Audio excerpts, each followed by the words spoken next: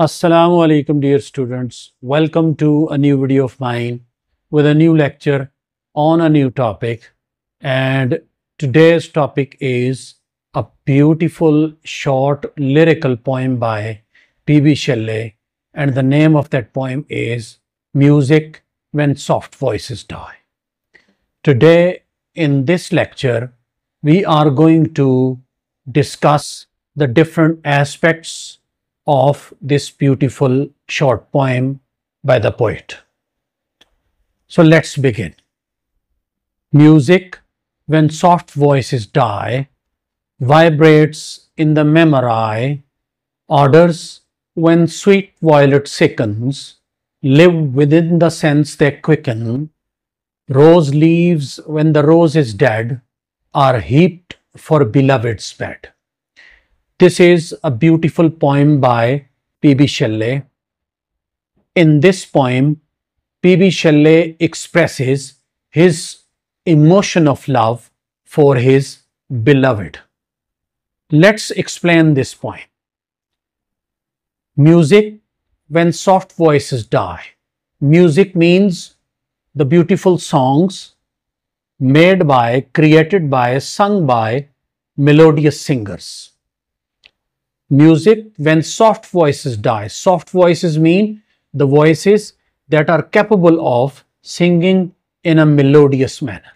When they perish, their compositions, musical compositions, their beautiful songs, they live on. Their beautiful songs, they live on forever. So in the next line, P.B Shelley says, music when soft voices die vibrates in the memory. The same music which is created by, which is sung by the soft voices, even after their death, it keeps on vibrating, it keeps on playing in the memories of the listeners. Even after the death of the melodious singers, the songs of these singers live on in the memories of the listeners. This is what P.B Shelley says in the first simile, in the first comparison, in the first couplet. In the next couplet, P.B Shelley says that odors when sweet violet sickens, live within the sense they quicken. Odors means fragrances. When sweet violet, when beautiful sweet violet flowers, they wither away, they perish. Even after their death, even after their withering away, their fragrance lives on in the sense of smell which quickened it, which pleasured it, which gave pleasure to it. Live within the sense. These fragrances of sweet violets, they live within the sense of smell, with which a human being smells the fragrances of flowers. So, even after the death of flowers like sweet violet, their fragrances live in the memory of the sense of smell of human beings. In the next couplets, P.B Shelley says that rose leaves when the rose is dead are heaped for beloved's bed. Even after the withering away of, after the death of the rose, their rose petals are used to decorate the bed of the beloved. They are used for the decoration purposes for the bed of the beloved. So it means that even after the death of certain beautiful things, their memories live on.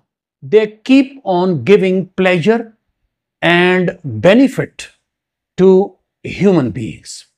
In the last couplet, P.B Shelley talks about his own emotion of love for his beloved, which he compares to the previous three similes that we have discussed just now. He says in the last couplet that, and so thy thoughts when thou art gone, and in the same way your thoughts, my beloved, your thoughts they live on in my heart, and my love blankets them. My love covers them in its lap and put them to sleep. In other words, my love keeps them in my heart in a loving manner, in an affectionate manner. Your love, even after your departure from me, P.B Shelley says, your love still lives on in my heart, and my love sleeps over your love in my heart. And so thy thoughts, when thou art gone, love itself shall slumber on. Slumber on means sleep on. My love will sleep on your thoughts, your memories, your sweet memories in my heart. It will not perish, it will not die. Very much like the sweet melodies created by the beautiful singers, very much like the fragrance of sweet violets, very much like the petals of rose flower. Your thoughts will be useful to me, will be giving me pleasure and delight under the stressful circumstances of my life.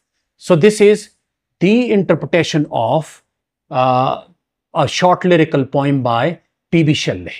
The special thing about this poem is, normally it happens that first of all, poet describes his idea, his emotion, his thought, then he uses different similes in order to express this thought or emotion to the reader. Over here, reverse happens in the poem Music When Soft Voices Die. In other words, P.B Shelley adopts a reverse technique in the sense that he uses first of all similes, and then he uses his thought. Then he talks about his thought. A similar kind of a poem, short poem, is written by an Urdu poet, Faiz, who first of all expresses his idea of love, his emotion of love. Then he uses three similes. P.B Shelley does the reverse of it. P.B Shelley uses three similes first, then he expresses his emotion of love. Faiz uses his emotion of love first, then he uses three similes. And Faiz says, रात यूं दिल में तेरी खोई हुई याद आई, जैसे वीराने में चुपके से बहार आ जाए, जैसे सहराओं में होले से चले बादे नसीम, जैसे बीमार को बेवजह करार आ जाए. So first of all, he expresses his emotion of love, that this is how your memory arrives in my heart, slowly and gradually at night. Very much like a beautiful cool wind that blows across suddenly in the desert, hot desert. Very much like a barren land where suddenly the wind of the air of spring season starts blowing.